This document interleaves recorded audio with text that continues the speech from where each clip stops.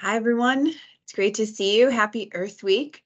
Very glad to be here to get to share some information about LEED version 5 and all the good work we're doing at USGBC. And I know you all know, you've been working with us a long time, that LEED has long been a way to encourage voluntary adoption, get us to high performance buildings, cities, communities. And really, your collective work is the reason that we're here. So thank you for everything you've done with us and all the ways you've led with LEED. For us at USGBC, we traveled the US the past year and virtually around the world to hear your feedback on where LEED version 5 should go. What does LEED need to do next? You were represented by your peers in our volunteer network and at those meetings, and hopefully some of you were able to join us in person. It was great to see everybody. And as you probably know, of course, LEED is developed by our technical advisory groups, our LEED committees, including the LEED steering committee, and their volunteer leadership really helped to lead the way as we had those meetings last year. They were called LEED Convene and Connect meetings, and we were able to meet over 1,100 folks globally. And that was in 38 countries and 14 in-person and online meetings. So again, thank you to everyone. It was really exciting and fun to get to talk about the future, talk about where we wanted LEED to go, and now we are hard at work putting that together so that we can preview a LEED version 5 at Greenbuild this year in September. And I hope everyone is planning to join us here in Washington, D.C.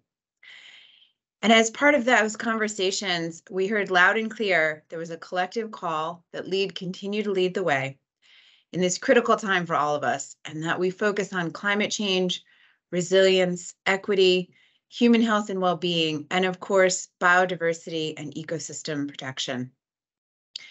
And that's reflected in hopefully something that all of you have seen, the Future of LEED Principles that we published last June. That was really meant to set goals, provide a framework for the way that we would do our LEED development, both for version 5 and certainly well beyond. You know, we're all looking to those 2040, 2050 goals, and LEED needs to lead the way throughout. And the data in the meetings that we received, we did a lot of polling and conversations while we were there, and it showed that most folks in attendance really encouraged a strong focus on decarbonization. I kept asking the question and getting pretty much the same feedback that about half the points should go towards decarbonization. And that's decarbonization broadly for both new and existing buildings, not just operational, although that's obviously critically important. So in the Future of LEED, we talked about, at building, city, and community levels, promoting decarbonization, reducing or eliminating on-site combustion, making sure that buildings had lower peak heating and cooling loads, that we were continued to focus on grid harmonization, that we were able to reduce or in some cases eliminate embodied carbon, certainly focusing on building reuse and other forms of buildings that can really have much lower embodied carbon, or materials that can have lower embodied carbon. Adapting approaches around things like electric vehicles and micro-mobility, an ability to get around perhaps in different ways. Looking obviously at refrigerants with low global warming potential, and really making sure we were collecting and analyzing data and allowing projects to collect and analyze data at both the building, city, community, and portfolio scale. And hopefully all of you have heard our Board of Directors podcast of last year, talking about the work that we're planning to do around portfolios. And then we really said for the first time that we might explore some options for, say, platinum level buildings to have to do more, to actually be at that climate ready, maybe zero carbon, at least readiness on the design and construction side. And then for existing buildings, we want to make sure we catch all those buildings that need to be moving to higher performance, reducing, having a decarbonization plan, and reporting on their milestones. So as one step towards these goals, I'm really excited to let you know that in February, we released 2 new alternative compliance paths that were focused on the electrification of buildings.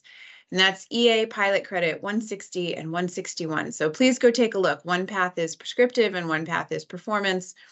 And we really did those with the goal that buildings be capable, are built capable of running without on-site combustion, except at very low outdoor temperatures, that buildings have low peak heating and cooling loads, that buildings reduce other energy loads and invest in renewable power.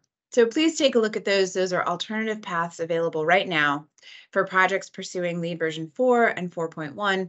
They're available for your use, and we want everyone to test them out and give us feedback because that's a great lead into what we want to do for version 5.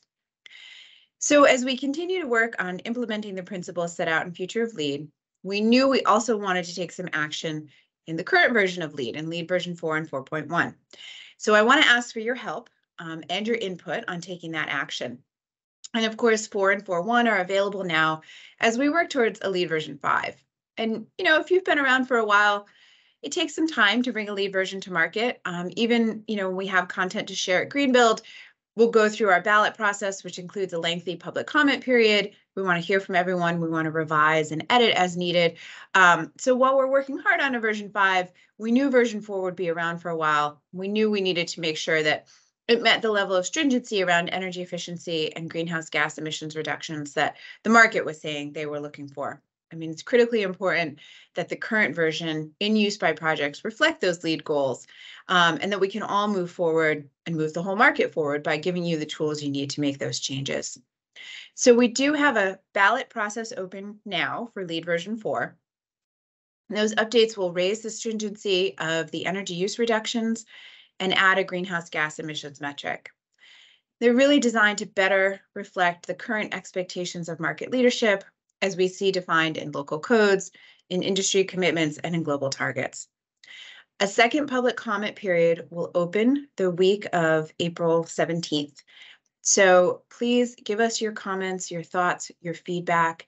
And if you agree with the changes, we'd love to hear from you. That's usually not a time when people comment, but it'd be great to hear if you're in support. And of course, when it's time to vote, I really encourage all of you to vote on the change and ensure that we're able to collectively meet the mission of USGBC. So let's talk about version 5 for a minute. Check out the Future of LEED principles. Tell us what you think. We'd love to hear from you. As I said, we're hard at work right now. Our volunteer committees are doing some writing and putting thoughts together around LEED version 5. It's a great time for proposals and ideas and input from all of you. And then, of course, as you know, you're represented by those volunteer committees. We use a consensus body when we ballot the rating systems, and that makes sure we have the market feedback.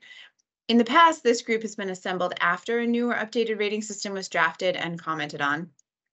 Under our process now, which we announced changes at the beginning of the year, the consensus body becomes a consensus committee that's assembled at the beginning of the development process and helps to guide the creation of LEED and ensure its applicability in the market.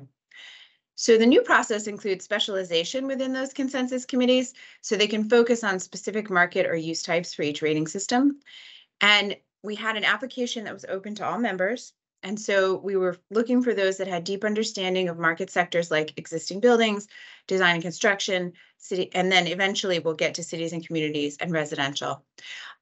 So those selected are going to be the voice of the markets and help guide the LEED technical development alongside other technical subject matter experts and volunteers in our LEED advisory groups, technical advisory groups, and LEED steering committee. So when we kicked off the development of 5 in January, we also announced the call for those groups, and we anticipate them starting their work in May. The first focus will be design and construction and existing buildings for version 5. We also formed some working groups to support the incorporation of equity and resilience across the LEED rating systems. And those working groups are looking to really inform the work that we're doing around those critical topics and bring some ideas together, of course, building from the work that was done by the previous working groups in those topics. So we're very excited to be incorporating all this work, bringing it together. As I mentioned, we are working hard to do that right now. So I'd love to hear from you.